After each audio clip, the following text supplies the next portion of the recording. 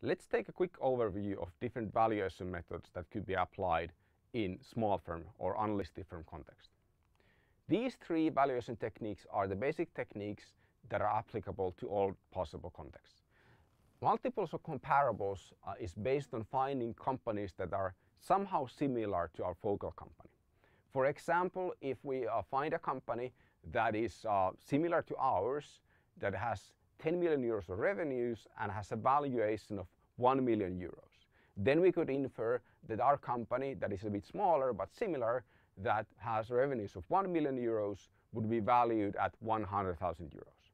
So the idea of comparables and multiples is that we find multiple comparable companies and then we infer the value of our company based on these comparable companies. The discounted cash flow valuation technique is based on calculating a cash flow projection, and you project how much free cash flow, or estimate how much free cash flow, cash that could be distributed to the shareholders, the company generates every year, and then you discount those to the current prices and you take a sum, and that's your valuation. So the valuation using discounted cash flow is based on the idea that the company's value is determined by the amount of profits that it generates for its owners. And then we have the balance sheet approach.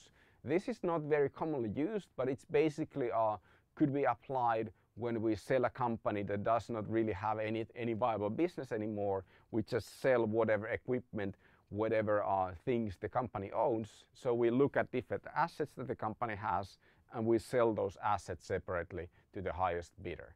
This typically produces smaller values than any of these other two techniques, because this balance sheet technique doesn't really take the value of the business itself into consideration. Then we have techniques, or one technique that is particularly developed for investments into startup companies, and it's called the venture capital technique. And this venture capital technique or venture capital method is not really applicable to larger companies, but it's built or designed for a scenario where an investor invests money in form of equity to a company with the plan of divesting within the next 5 or 6 years. Then in the venture capital approach, you estimate the terminal value of the company or the exit value. What is the price that the venture capital is likely to get when they divest their ownership, and then you discount that to the current prices. This is for high risk investments, and it works a bit different to the discounted cash flow method. Importantly, all of these are techniques that are applicable to financial investor. So these don't consider strategic investors. Strategic investor is an investor that buys the company to get synergies or perhaps to get a competitor out of the market. So for a strategic investor, the reason for buying a company is something other than finance.